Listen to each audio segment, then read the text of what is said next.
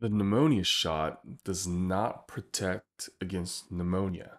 In fact, it's very poorly named, and I'll tell you how it even got its name in the first place. My name is Dr. Cheng Ran at the Texas Center for Lifestyle Medicine. Today I'm going to talk about the pneumonia shot. So let's rename what this really is. This is called a pneumococcal vaccine. And so the vaccine protects against an organism called Streptococcus pneumonia. And so that's how it's got its name, the pneumonia shot. But in reality, pneumonia is actually a lung infection. And that lung infection, most common causes are actually not Streptococcus pneumonia, they're actually viral. And so the pneumonia shot does not protect against the most common causes of pneumonia, which are viral infections, but it can protect against bacterial pneumonia that's caused by Streptococcus pneumonia. So, and there's different strains of the Streptococcus pneumonia bacteria. And so there's actually two types of vaccines that are for Streptococcus pneumonia. So one is called Prevnar 13 and the other one is called Pneumovax 23. And so the number with 13 and Prevnar 13 and the 23 and Pneumovax 23 is actually the number of strains that actually covers within the Streptococcus pneumonia species. And so they're both a little bit different, but the first I want to kind of address the controversy behind vaccines for a second. The main causes of most vaccine controversy is an ingredient that's a preservative called thimerosal. So thimerosal are actually in a lot of vaccines, but it's not in either the Prevnar 13 or the Pneumovax 23 because it does not require thimerosal because they come in what's called single dose vials. And so once we get that out of the way, is the pneumonia shot effective? Once again, it's effective at protecting against Streptococcus pneumonia, but not the disease of pneumonia.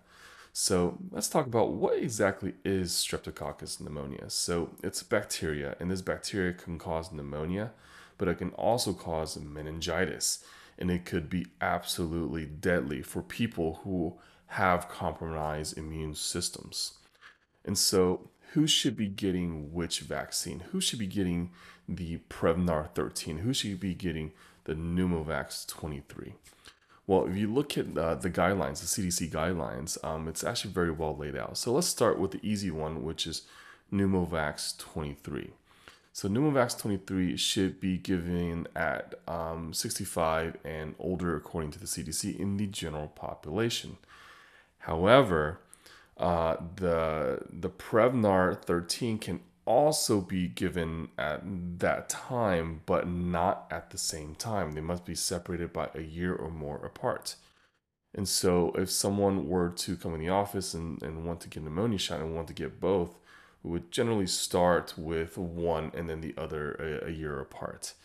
And so, what about the people who are at higher risk? So those people who have immune deficiencies and who have maybe implants that create immune deficiencies, like cochlear implants, and those people who are higher risk, like chronic liver disease, and people who drink chronic alcohol with alcoholic liver disease, and who have chronic smoking.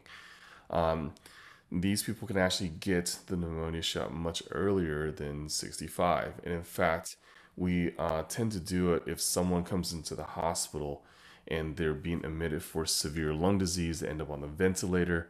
We may elect to do a pneumonia shot before they actually leave the hospital because the chances of them dying from streptococcus pneumonia if they were to get pneumonia either again or later on is astronomically high. It's a very high statistics and almost scary high statistics. And so, and I've seen it happen personally.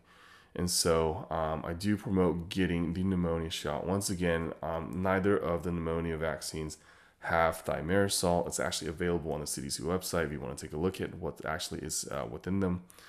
And for those people who are in the general population without risk factors, 65 and older, may choose to get both, but cannot be given at the same time, has to be a year apart or more at least. And so It's really up to you to talk to your doctors about what you should do about the pneumonia vaccine. And this is something that we generally cover in the annual wellness visit or in the Medicare annual wellness visit as well. Thank you very much.